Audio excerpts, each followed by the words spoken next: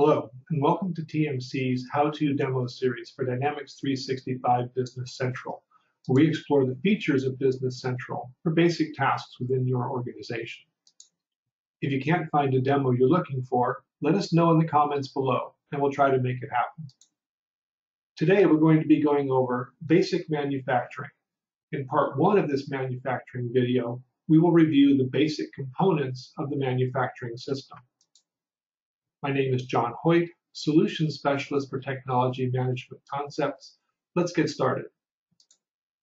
In this video, we will cover how to work with a manufactured item, how to create a bill of materials for the item, how to create a routing for the item, and then finally, how to work with the capacities, the work centers, the machine centers, even the outsourced vendors. In part 2 of this video, we'll cover the manufacturing orders. Let's see how this works. So I've jumped over to my Business Central system, and the first thing I'm going to do is change my settings, as I want to move myself out of the Business Manager role. I'm going to instead use the Production Planner role.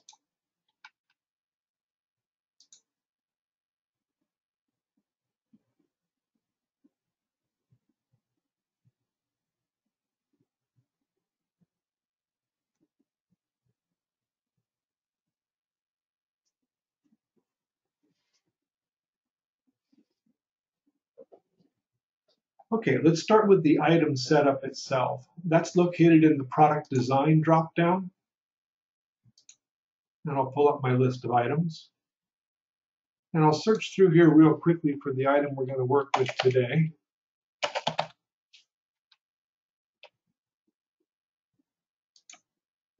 And we're going to build this gas plasma chamber system. So I'll drill down into the item itself. Now, a manufactured item, when you create them, is no different than a standard item you'd use just for basic inventory, supply chain purposes, with one critical difference, and that's down in the replenishment section of the inventory master. Here, my replenishment system is set to production order.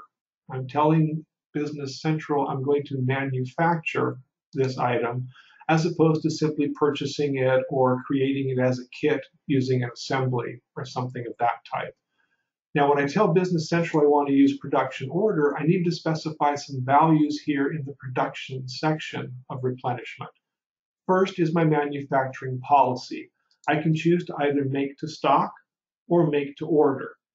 Make in advance and store it on the shelf, that's the make to stock model. Make to order is wait for the demand to be presented, and then I will make when that demand does show up on a sales order. You can have different production manufacturing policies for different manufactured items. I need 2 additional pieces of information in order to make this item. I need to specify the route. This is the path that the components will need to take through the manufacturing floor, with different work centers, machine centers, people adding labor, etc., as it moves through the manufacturing steps. And the production BOM, or the bill of materials, is essentially the list of ingredients, what goes into this particular finished good. That can be a single level bill of materials where I do nothing but pull components. It could also be a multi-level bill of material where I need to pull in a different manufactured item as a sub-assembly. And I'll show you an illustration of those in just a moment.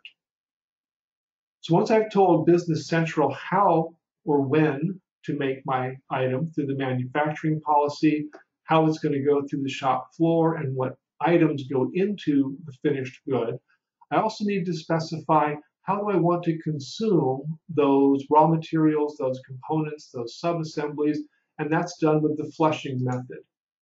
You can set it to manual, as I have here, which requires a user to go in at each point in the route and specify how many items they pulled, how many items they consumed.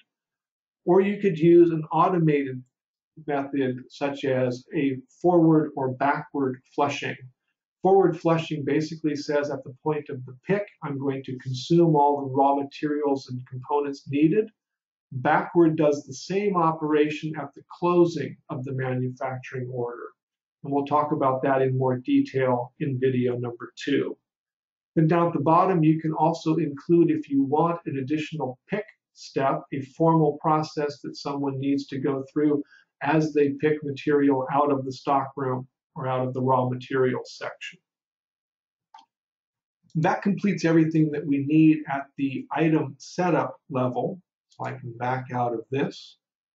And now what I want to talk about are the production bill of material and the route.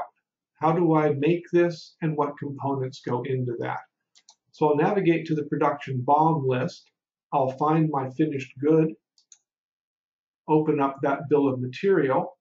At the general level, I'm simply describing what I'm going to make, what is the unit of measure I'm going to use as the finished good output. And if I'm tracking version control, I can also look back at archived versions. How was this item built in the past?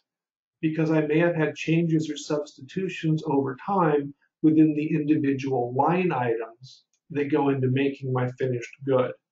Here I've specified 4 different line items, the quantity of each that goes into the finished good, their unit of measure.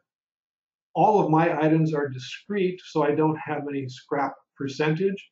But if I was adding in so many feet of electrical cable or something of that type, I may want to include a scrap factor to make sure that I pull more than enough material out from the stockroom to ensure I can manufacture the items successfully. And then finally, the production bill of material here is line item 5. This refers to a subassembly that has its own finished good bill of material, has its own route.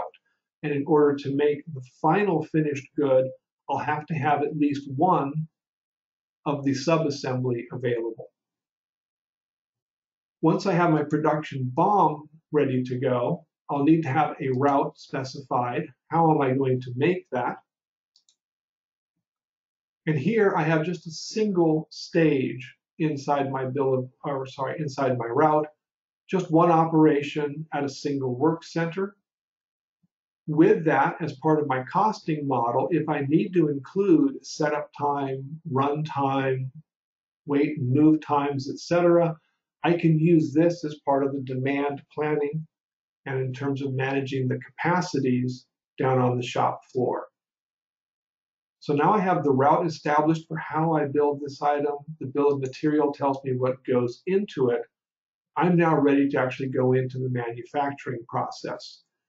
That is going to include a couple of additional pieces I want to talk about. You can define work centers where specific operations will occur. You can have capacity limits for what can be processed within a given period of time. You can incorporate this information into the shop calendar. And then my route can specify I move material from one work center to the next with their individual capacities, their timings, etc. I can also capture data from each one of these work centers as a production order makes its way through the system. A machine center, very similar to a work center, but here I'm really focused on the actual machines that are going to be involved, when it's available, what costs to associate it, whether these are direct or indirect costs. And again, having these details allow me to build out a more accurate cost model as I go through my manufacturing operations.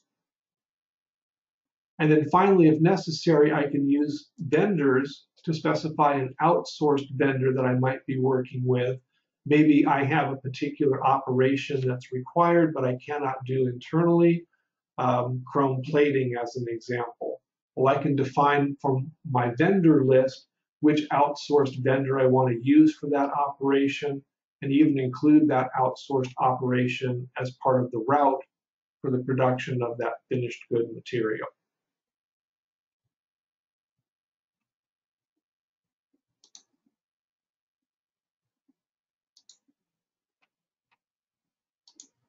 Okay, in this video then, we've worked with the manufactured items, the bills of material, the routings, and the various capacities that are available in Business Central, the work centers, the machine centers, and the outsourced vendors.